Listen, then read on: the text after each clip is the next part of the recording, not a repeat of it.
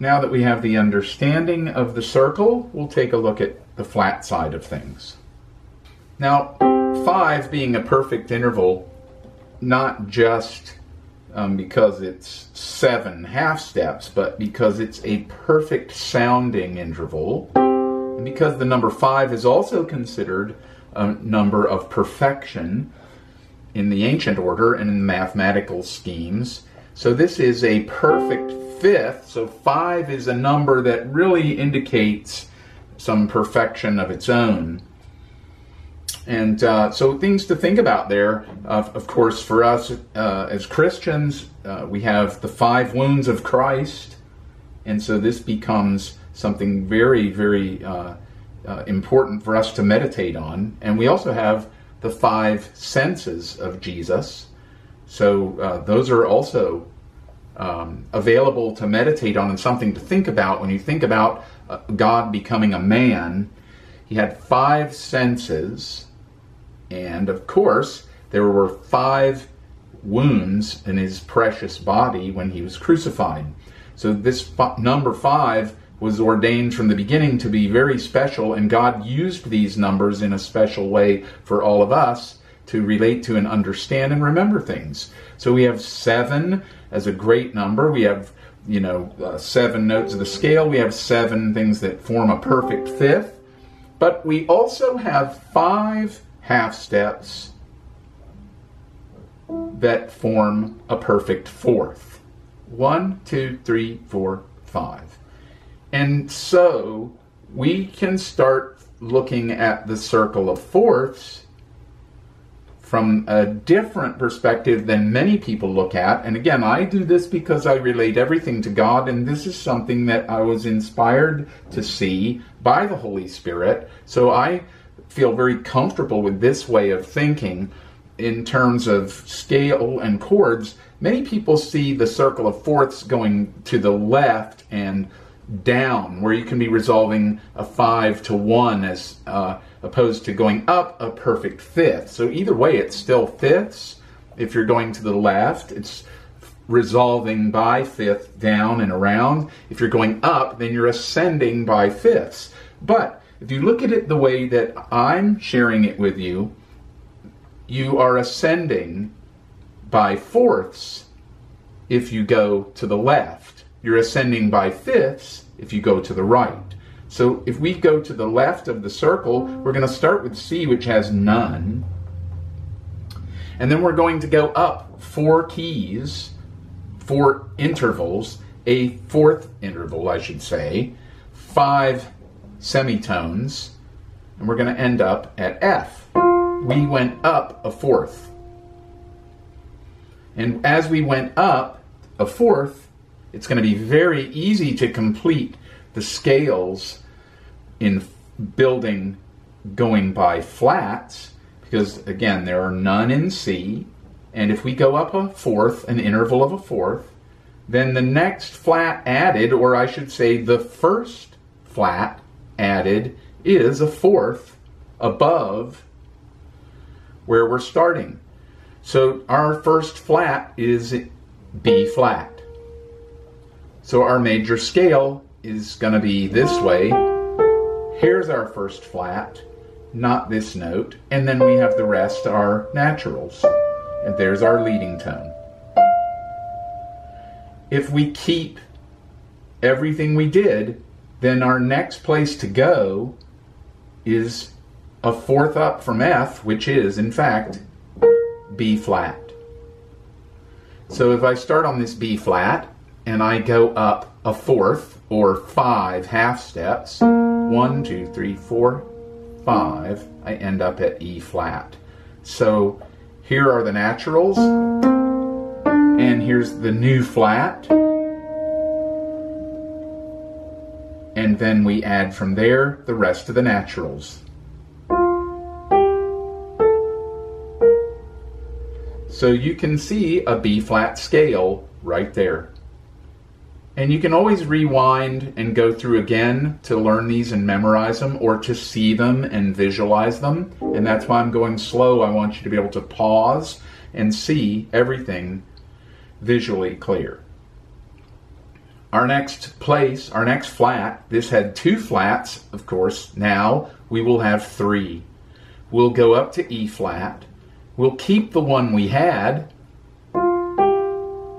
and we'll add a 4th above. So as a matter of fact, we're adding a perfect 5th. We're keeping that, and then we're adding a 4th below it to get our next flat.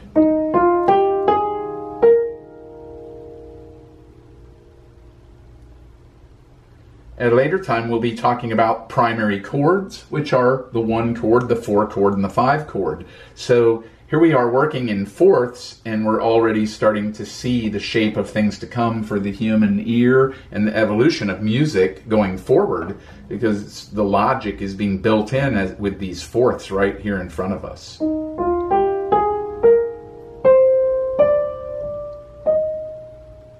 The next place to go is a 4th up from E flat. There were 3 flats in E flat, so there will be 4 flats in A flat.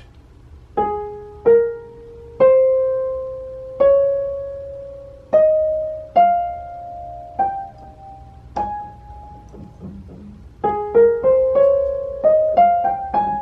trying to do this so you can see the notes. I want to stay out of the way here. And you'll notice that the 4th is the new one. In the last exercise, when we were going up 5ths, the 7th was the new one. That was the one that created the scale formation. Here, in this situation, the 4th is the one that's actually creating the new sound.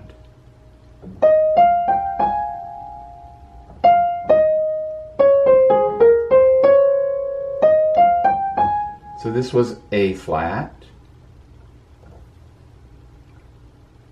And now we go to a 4th up, and I'm going to do it here, D flat. There's our 4th.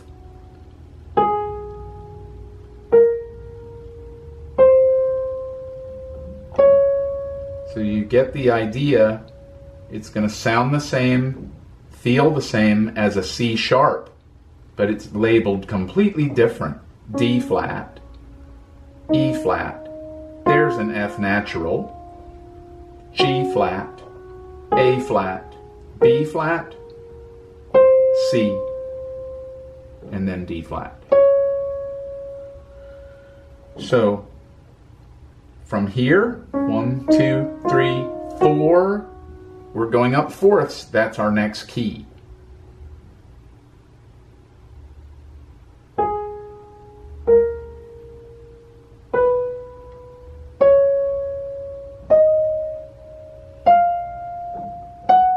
This is G flat, A flat, B flat, C flat,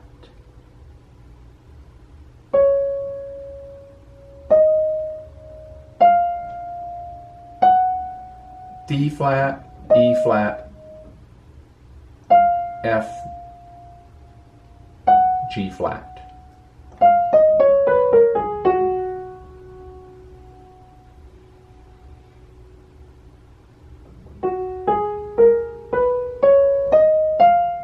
And you'll notice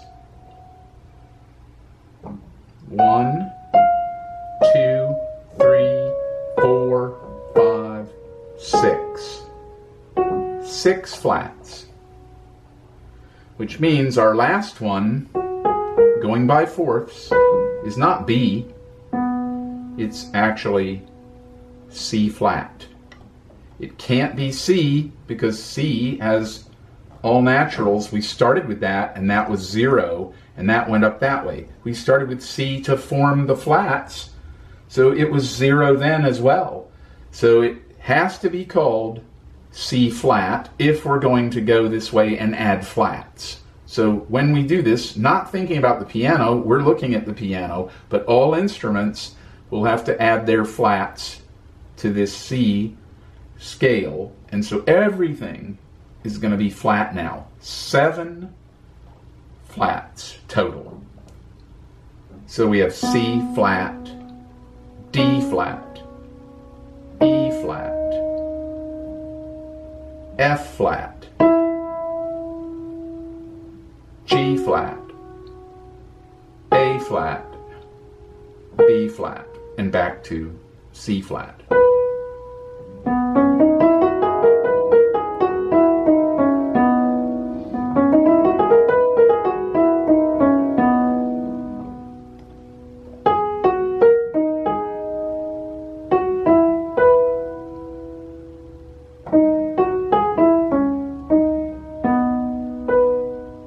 So you can practice in these keys, and the wonderful thing is these keys will not be difficult for you.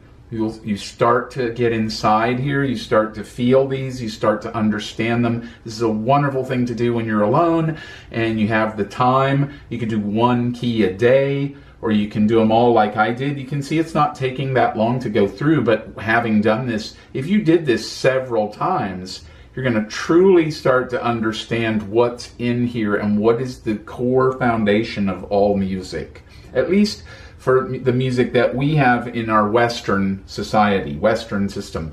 So Asian culture, Asian continents, of course, use different scales, although they've changed much of that and adapted to much of the European scales and the things that we use from there over here to where we are located on the world map.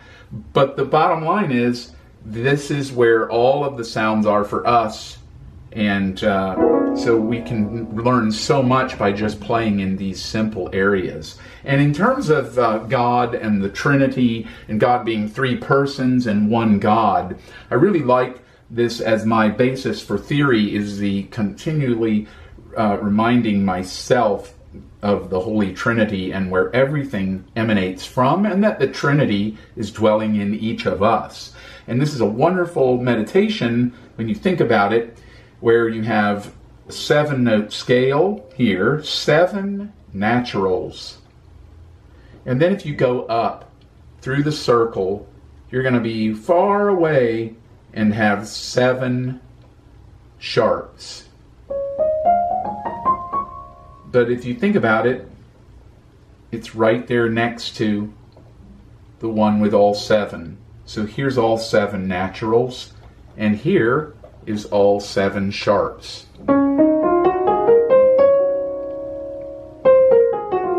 And here are all 7 flats. So the maximum amount of sharps you can add into a key, and the maximum amount of flats you can add, the maximum amount of naturals you can have. They're all in C. C, C sharp, and C flat. And Geist really liked that idea. That brought her over.